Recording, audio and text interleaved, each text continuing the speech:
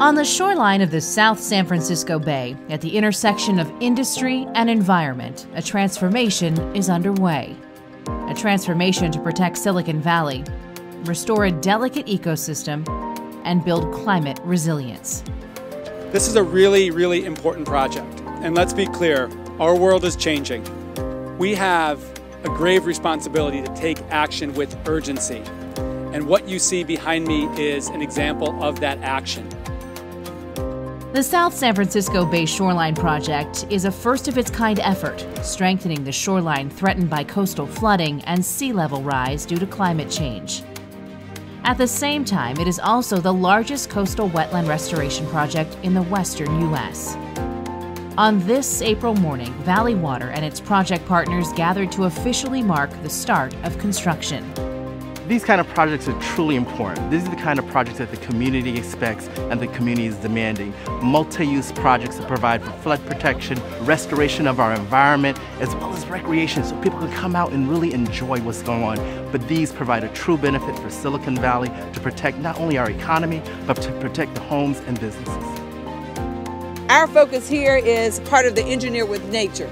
Engineer with Nature meaning using the things that are naturally here in the area to bring about the change that needs to be able to help ensure that flood risk management is actually taken care of.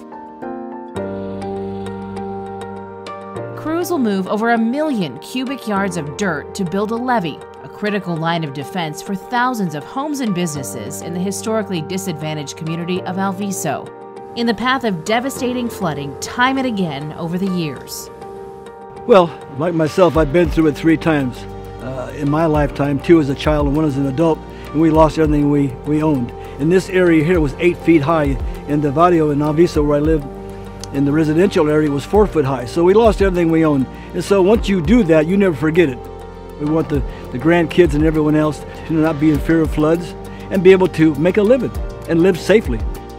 Today, the South Bay Shoreline is a new frontier for a pioneering project, a nature-based solution transforming industrial salt ponds into a native ecosystem.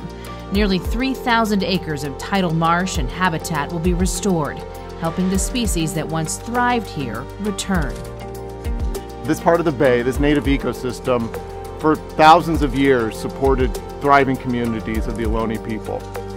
Unfortunately, over time, the landscape altered, so this project, instead of separating the people from the bay, it's going to bring the best parts of the bay directly to the front door of the people. We've got endangered species, migratory birds, fish that really depend on the tidal wetlands. So restoring these wetlands, I mean, it contributes to wildlife, it contributes to the water quality in San Francisco Bay, it sequesters carbon, so it's helping with climate change. These wetlands just do so much for people and for wildlife. You know, 50 years ago, when Don Edwards and a group of environmentalists were working to create the wildlife refuge, it was really a single purpose. Let's protect the bay. And 50 years forward, we realized that these projects are multi-purpose. You know, I'm standing here in the middle of Silicon Valley. We protect the buildings that are here, the infrastructure that we've built up. 1, 2, 3.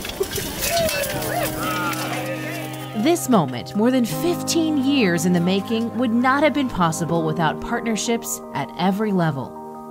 It's an effort made possible first and foremost by the public, who have repeatedly backed valid measures for flood protection and environmental restoration projects. This project has been in the works since 2005, and it marks a huge collaboration between federal, state, local agencies. So collaboration is key, you know, and everyone having the same vision of understanding that climate change is coming. This project is the start of protecting our county from billions of dollars of flood damages. Taking action to battle climate change, protecting the people and wildlife of Santa Clara County. Some of the unique colors that are in those salt ponds will go away and it'll come back to looking like it should, like some wetlands that were there more historically. And, you know, there'll be a 15-foot levee ringing the infrastructure and communities so that they're safe. When you look at the impact of climate change, investment in infrastructure projects is really what you need, and that's why these kinds of projects are really important.